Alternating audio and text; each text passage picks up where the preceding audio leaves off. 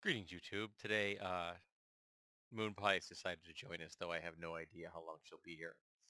I follow a woman on YouTube named Angela Collier, Collier, and she is a physicist. Actually, technically, she is Dr. Angela Collier, though she does not use the term a doctor often because it confuses a lot of people who think that a person with that name is a medical doctor.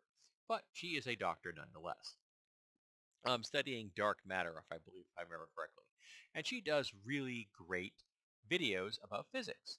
Some of them are, long form, like 45, 50 minutes long, talking about this particular topics that are of interest to her at that moment in time. And she also did one which was difficult to listen to because it was about the sexism that can be found in uh, physics research and how it negatively impacts um, women in the field and women who just walk away from it because they know they just cannot tolerate, they just cannot live with this, and they know it's holding their career back, and there's not a damn thing they can do about it because the tenured professors who are hitting on grad students are going to get away with it forever because they're tenured. They're part of the old boys club. It was heart wrenching to listen to that. But she did one recently about fluoride, hence the title of this video. And I never really thought much about fluoride. I know that it was beneficial to our dental health. And I know that there were a whole lot of people upset about it. But I always put them into the same category as I do like anti-vaxxers or people that think, that aliens have been probing them in the butt and things like that. Just nonsense. Absolute. The flat earther folks. And I say this as someone who's a theist. Okay? Um, and I never gone into any depth of this because I didn't see any reason to. These people are absurd. I know that fluoride is beneficial to your teeth. That's all I cared about. She talks about the fact that, during our regular processes of consumption and digestion and everything, that the process of our chewing and digesting things demineralizes our teeth over time. Fluoride helps us to remineralize our teeth. So it's putting back the things that we're losing, um, which is really darn handy.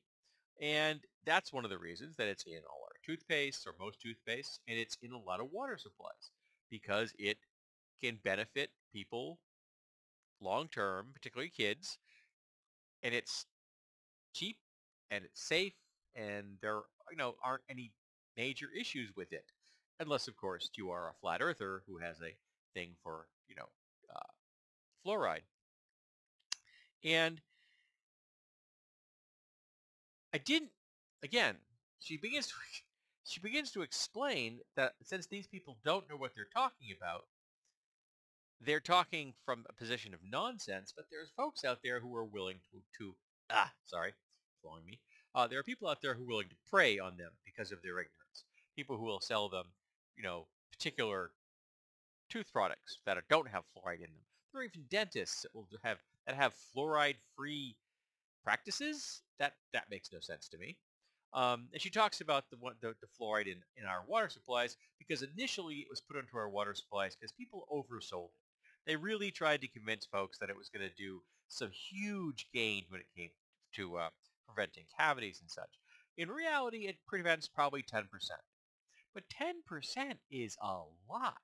That's that's billions of cavities that people are not suffering, particularly children, because of something that again is totally harmless. Now, people are going to hop on that and say, well, you can have under certain circumstances enough concentration of fluoride. Yes. And if you have enough fluoride, concentrate enough, you drink enough water that has fluoride in it, you will die of water poisoning long before you have any adverse effects from the fluoride, because it is in fact possible to drink so much water you die. Um, but maybe the folks that are, the flat earth fluoride folks don't really want to think about that fact.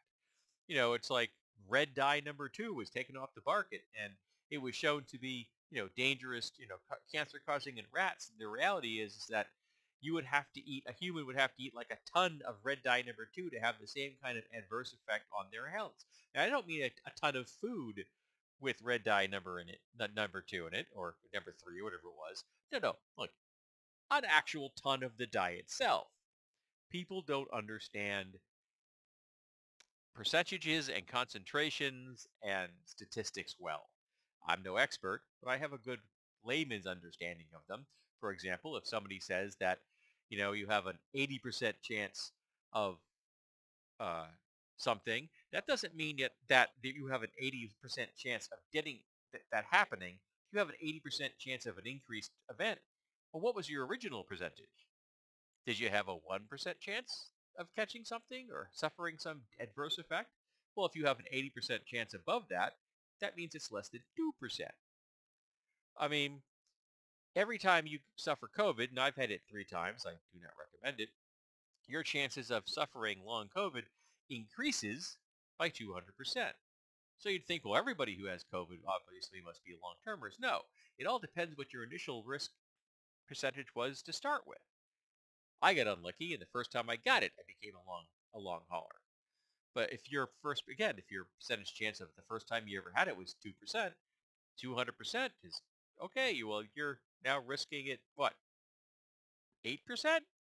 Okay, that's a risk, but I don't think it's gonna, break the bank on that one. And you're pretty safe. Unfortunately, not everyone is. But so yeah, the idea that fluoride is dangerous at some quantity is true, but it is such a ginormous quantity of liquid to drink that you would die from the liquid before you had any adverse effects from the fluoride. And I didn't really know this. But again, I trust the experts. And sensible dentists have been telling us for a long time that fluoride is good for our teeth. So I don't argue. I don't think I should argue. It's not my place. I cannot speak from a position of authority to say it's bad. And after having listened to Angela Collier, I can tell you I definitely believe it's good, even more than I did to begin with. So I recommend her channel. Again, Angela Collier. She again talks about physics. In particular, she talks about dark matter. Um, dark matter is not a theory; it is a series of observations. She said that one video and made me smile. But yeah, so yeah, I don't get it. Maybe they're worried about their precious bodily fluids, and if anybody gets that line, I will be really thrilled.